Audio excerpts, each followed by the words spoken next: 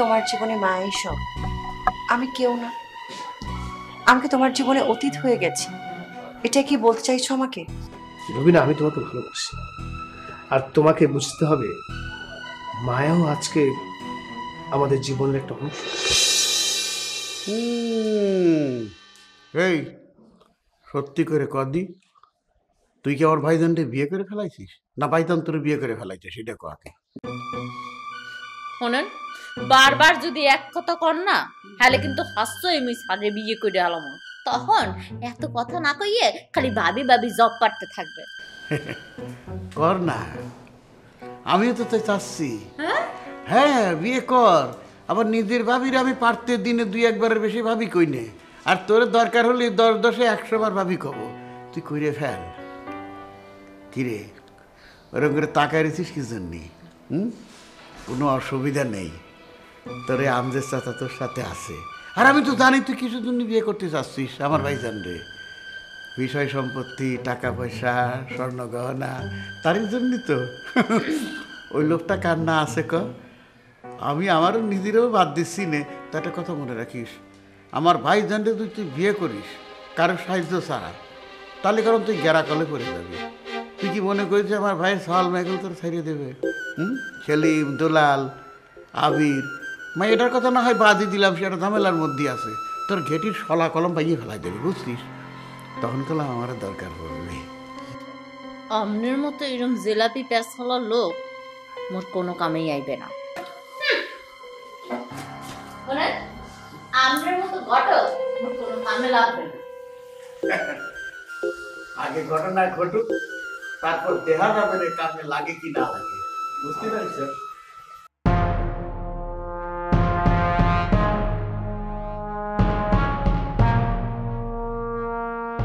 বুঝলাম না আমজাদ চাচা কি কইতেছে? আচ্ছা, আমি যদি চাচা জানলে ঘুরিয়ে দিই কথাটা, না আগে থেকে কিছু কওয়া যায় না।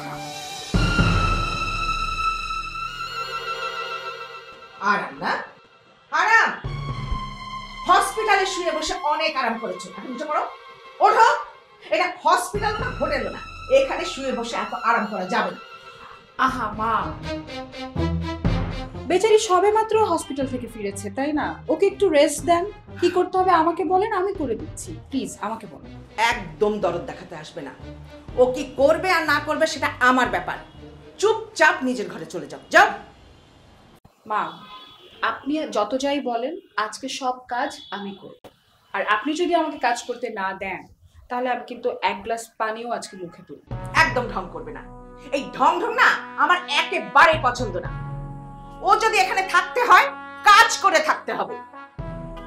মা, আমি করছি।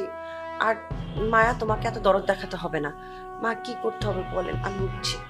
রবিনা, তুমি কিচেনে যাবে না, তুমি শুয়ে থাকো। একদম চুপ। তুমি কোনো রকম কোনো কথা বলবে না। আচ্ছা, ও যখন ওর বাড়ি থেকে আসে, তখন কি ও কোনো সম্পত্তি নিয়ে এসেছিল, নাকি এখানে আসার পরে সম্পত্তি লিখে দিয়েছিল? কোনটা? তোমরা কি মনে করেছো আমি কোনো কিছু জানি না? আরে মায়ার বাবার সম্পত্তি তো সব তুমি পাবে, কিন্তু রুবিনার সম্পত্তি পাবে কি না সেটা তো আমি জানি না। মা, এসব কি বলছেন আপনি? তুমি চুপ করো। তুমি কেন আমাদের কথার মাঝখানে কথা বলছো? মা, এখানে সম্পত্তির কথা কেন আসছে? আমি যদি সম্পত্তি যেতাম, আমি তো আমার বাবার বাড়িতে চলে যেতাম, এখানে আসতাম না। আমি শুধু শরীফুলকে চাই মা। আমার ছেলে তো ফ্রিতে পাওয়া যাবে না, ওকে পেতে হলে কিছুর বিনিময়ে পেতে হবে। আমার ছেলে এত সস্তা না। না মা, আমি সস্তা না, কিন্তু তুমি তোমার ছেলেকে সস্তা বানাচ্ছ, পণ্য বানাচ্ছ। আমি যেটা বলছি ঠিকই বলেছি। রুবিনাকে এখানে থাকতে গেলে ওর সম্পত্তি আমার ছেলের নামে লিখে দিতে হবে। কিন্তু আমি তো ওর সম্পত্তি গ্রহণ করবো না। তাহলে তো আমার অন্য কিছু ভাবতে হবে।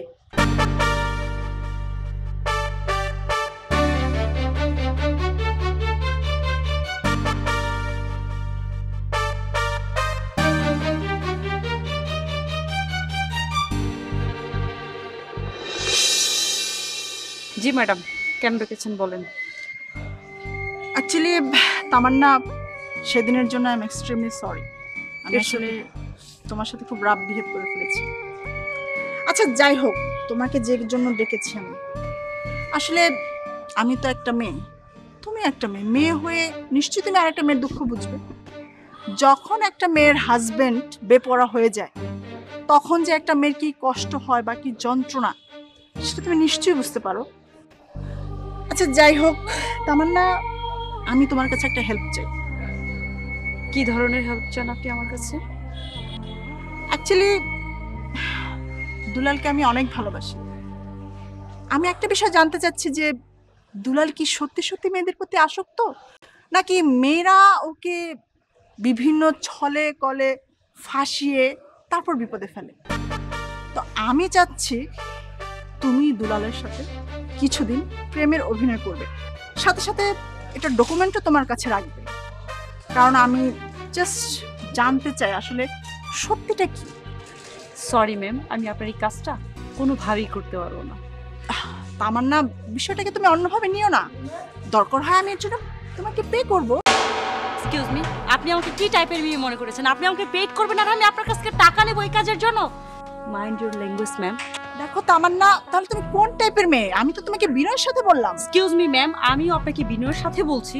ইভেন আপনি আমার স্যার স্ত্রী, এই জন্য এখনো আমি আপনাকে রেসপেক্ট দিয়ে কথা বলছি। মা তুমি কাজটা ঠিক করো। কোনটা ঠিক আর কোনটা বেঠিক সেটা কি তোমার কাছ থেকে আমার শিখতে হবে? আমি যেটা করেছি সেটা ভেবে চিন্তেই করেছি। আচ্ছা মা, তুমি কি আমাকে একটা পণ্য ভাবো নাকি নিজের সন্তান ভাবো? আমি যেটা করেছি তোমার ভবিষ্যতের কথা ভেবেই করেছি। আমি শিওর রুবিনার কারো না কারোর সাথে সম্পর্ক আছে। ও জাস্ট ওর স্বার্থ হাসিলের জন্য তোমার সাথে নাটক করছে, আর সেই নাটকটা যাতে ভেস্তে যায় সেই ব্যবস্থাই আমি করেছি। না মা, রুবিনা কোনো স্বার্থের জন্য আসেনি, ও আমাকে ভালোবেসে এসেছে। ওকে ঠিক আছে, ও যদি সত্যি সত্যি তোমাকে ভালোবাসে সেটা প্রমাণ দিক।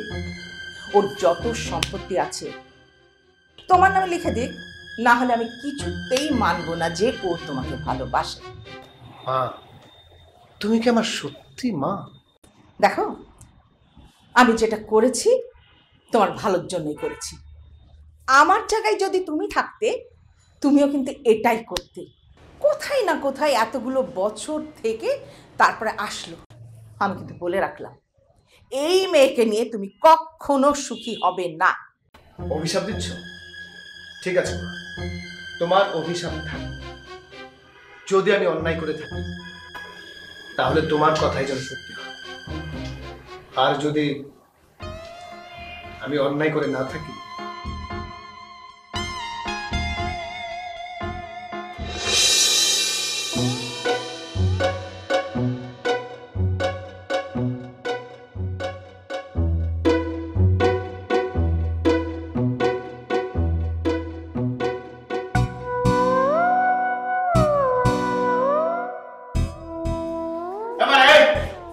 আমার একটা চা যদি একটু চিনি কম করে দিস। কি দিব? একটা চা, কানে কি কম শুনিস নাকি? কানে কম শুনি না তো এইসব চা পানি বিস্কুট কোনো কামের জন্য মুখে বলাবেন না। তো ডাকবো ডাকারে, কারে ডাকবো? হ্যাঁ আপনি জানেন আপনার স্ত্রী আছে, হাকে বলাবেন। আর তাও যদি না পারেন তাহলে বাড়ির থেকে কামের মাতারি অ্যাপয়েন্টমেন্ট করে হেরে দিয়ে কাম করাবেন। আমি এখন বাড়ির কোনো কামের মধ্যে নাই। আচ্ছা আপনি আমার বেশভূষা দেখে বোঝেন না মোরে কি কামের মাতারিকে মতো চেনায়? এই সামনে, এই তুই বাসাতে যাচ্ছিস কি জন্য? তুই বাসা থেকে দূর হয়ে যা, একটা না 5টা কাজের লোক রাখবানি। এই গলা সান্নামাই কথা বলেন, মোর লগে এত স্যাদ দেখায় কথা বলবেন না। আপনি বুঝতে শুনে কথা বললেন যে আপনি কার সাথে কথা বলতে আছেন, বুঝছেন? হ্যাঁ কি বুঝে শুনে কথা কবে? তুই গেলি আমার সামনে থেকে। মোর লগে তেরামি না করার, আজকে আপনার খবর আছে। আজকে উপর মহলে যাই আপনার নামে কি বিচার করতে দেন? ব্যাপারটা কি? আমার বড় ভাইকে সে বিয়ে শাদী করে ফেলাইছে নাকি? এই পাওয়ার দিয়ে একেবারে 440-তে উঠে গেছে। হ্যাঁ, এটা আমার ভাবির উপর দুইটা গেছে দেখতেছি। কিছুই করা যাচ্ছে না। ভাব তো ভালো না, ভাবির সাথে আলাপ করতে হবে ব্যাপারে। এর পাওয়ার কিলার দিল।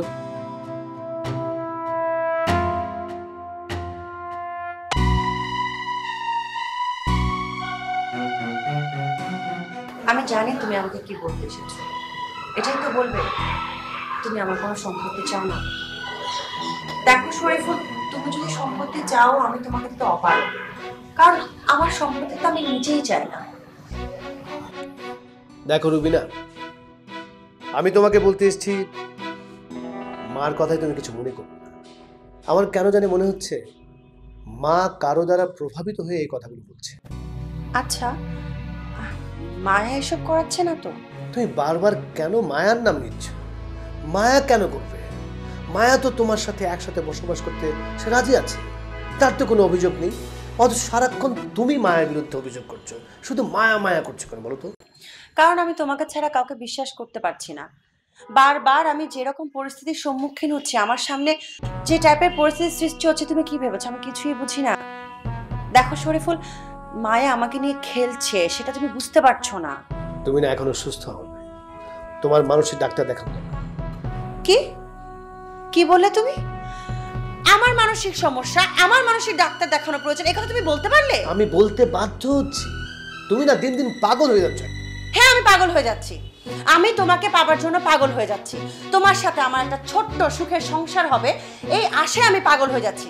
কিন্তু তুমি জানো, আমার এই আশার মাঝখানে একমাত্র দেয়াল হয়ে দাঁড়িয়ে আছে তোমার মায়াবী মায়া। না, মায়া একটা বাস্তবতার নাম। মায়ের এখানে কোনো দোষ নেই। দেখো রুবিনা, আমি তো তোমার সাথে কোনো লুকোচুরি খেলছি না। তুমি ছিলে না, তুমি যেখানে ছিলে তুমি নাকি খুব ভালো ছিলে, এছাড়া আমার কিছু করার ছিল না। ভালো ছিলাম মানে? কেউ তোমাকে বললো আর তুমি বিশ্বাস করলে আমি ভালো ছিলে? আমি আসার পর থেকে তুমি বারবার আমাকে একই কথা বলছো। তুমি কি চোখে দেখেছো, আমার খোঁজ নিয়েছো আমি কেমন ছিলাম? কেউ বলেনি, বলেছে তোমার ভাবি। তোমার ভাবি বলেছে তুমি অন্য একটা ছেলের সাথে বসবাস করছিলে। এবং তুমি ভালো আছো, তার মানে কি দাঁড়ায়? তারপর আমার কিছু করার ছিল? আমার মায়ের সিদ্ধান্ত আমি বিয়ে করতে বাধ্য হয়েছি।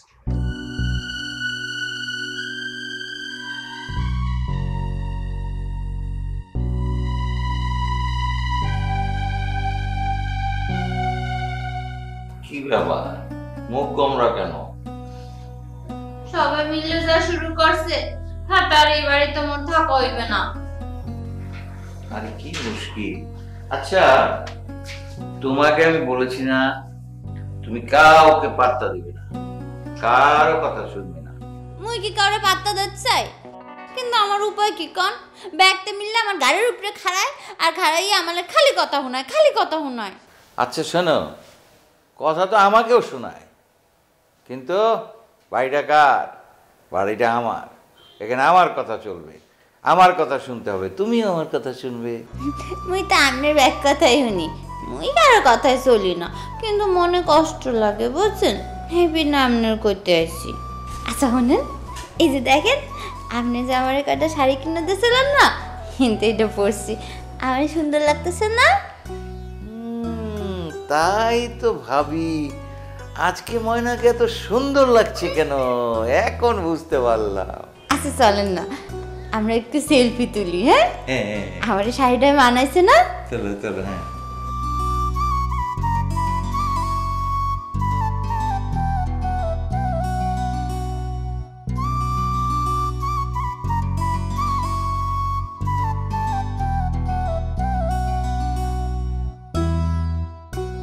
মা গো, আপনার এক্স শাকিব খানের মতো চিনাইতে আছে। ছবিটা মুই আপলোড দিমু ফেসবুকে। হ্যাঁ, তাতে কি হবে? মানুষ মগো দেখবে, লাইক দেবে, লাভ দেবে, তারপরে আবার কমেন্টও করবে। হ্যাঁ, তাহলে দাও দাও দাও, সবাই দেখুক। কিন্তু আমার তো ডর লাগে আপনার বউ আর দুলাল বাইরে দেখলে আমি অনেক ডর পাই। তুমি এই ছবি দিয়ে দাও, সবাই দেখুক। দুলালকে নিয়ে ভাবতে হবে না, ওকে আমি সামলাবো। ঠিক আছে, তাহলে মুই এক্ষুনি ছবিটা আপলোড দিতে আসি। হ্যাঁ, দাও দাও। আমি এখন যাই। আচ্ছা,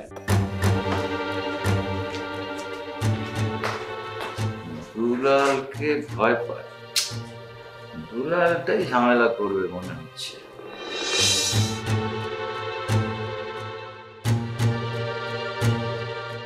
বেয়াই, আপনি কেন এত অস্থির হচ্ছেন? এই সময় না মাথাটা ঠান্ডা রাখুন। কিভাবে মাথা ঠান্ডা রাখবো বলুন? আপনি বলেছিলেন কি, আর এখন ঘটছে কি? মানে কি বলুন তো, আপনি কি শুনেছেন? আপনি নাকি বলেছেন রুবিনাকে ওর সম্পত্তি লিখে দিতে। হ্যাঁ, আপনি তো ঠিকই শুনেছেন। আরে সম্পত্তি লিখে দেওয়ার কথা বললে আজ হোক কাল হোক ও বাড়ি থেকে চলে যাবে। যদি না যায়, যদি সম্পত্তি লিখে দেয়? আরে ভাই, সম্পত্তি লিখে দিলে তো আপনার মেয়ে আর আপনার মেয়ের জামাইয়ের জন্য ভালো, আর না লিখে দিলেও ভালো। বুঝলাম না ব্যাপারটা, আপনি আসলে কি বলতে চাচ্ছেন বলেন তো? ধরেন রুবিনা আমাদের বাড়ি থেকে চলে গেল, আর একবার চলে গেলে তো সহজে আসবে না। সেই সুযোগ শরীফুলকে বাধ্য করব রুবিনাকে ডিভোর্স লেটার পাঠাতে। তখন তো রুবিনার আর কোনো উপায় থাকবে না। সেটা না হয় বুঝলাম, কিন্তু এই টোপে যদি কাজ না হয়, রুবিনা যদি ডিভোর্স না দেয়, আরে আমার মেয়েই তো সমস্যা। আমার মনে হয় না আমার মেয়ে এইসব মানবে। তখন কি ঘটবে? তখন কি ঘটবে? হ্যাঁ, সেই স্ক্রিপ্ট আমি লিখে রেখেছি। সময় মতো সব ঘটনা ঘটে যাবে। আপনি আসলে কি করতে চাচ্ছেন বিয়ান আমি কিন্তু বুঝতে পারছি না। তার চেয়ে বরঞ্চ ওর গলা ধাক্কা দিয়ে বের করে দিলে হতো না? না না না না না না না, সেটা তো করা যাবে না। আপনার মেয়ে মায়াবতী, তার পুরো শরীর তো মায়ায় ভরপুর, তাকে তো উপেক্ষা করা সহজ না। আর সেই কারণেই সোজা পথে চলা যাবে না, আঙুলটা একটু বাঁকা করতে হবে। কারণ স্বচ্ছ পানিতে মাছ শিকার করা যায় না, মাছ শিকার করতে গেলে পানিটা ঘোলা করতে হয়।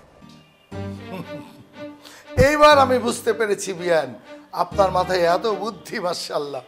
আপনি পারবেন আমার মেয়ের রক্ষা কবচ হয়ে থাকতে।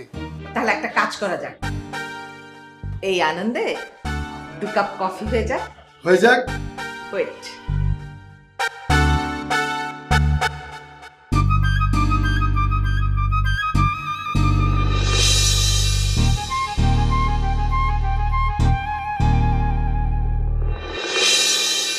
রুবিনা, তুমি কোনো চিন্তা করো না, আর মা যা যা বলেছে তার কিছুই তোমার করতে হবে না। কাঁটাকে নুনের ছিটে দিয়ে এসেছো? বাহ, এই কাজটা তুমি ভালোই পারবেছি। ফালতু কথা বলো না তো রুবিনা। আমি কোথায় তোমাকে হেল্প করতে চাচ্ছি আর তুমি সেখানে বারবার ঝামেলা পাকাচ্ছ। আমার ঝামেলা পাকানোর কিছু নেই। আসলে আমি যেসব ঝামেলায় পড়ছি এগুলো যে সব তোমারই ক্রিয়েট করা, সেটা আমি বুঝতে পারি। ক্রিয়েট করছো কিন্তু তুমি সামনে আসছো না, যেন তোমার ঘাড়ে কোনো ব্লেম না যায়। তোমার হাজবেন্ডকে নিজের আওতায় আনো, তা না হলে তো তুমি ব্যর্থ একজন নারী।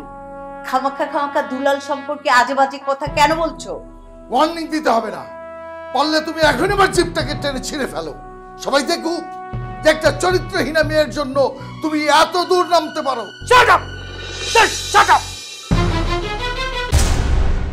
বউ হয় না কেন মেয়ের মতো, শাশুড়ি হয় না কেন মায়ের মতো, ক্ষণে ক্ষণে দিনে দিনে কত কথা হয়, কেউ বা থাকে শান্তিতে আর কেউ বা থাকে ভয়, কথার কাটাকুটি কখনো খুনসুটি,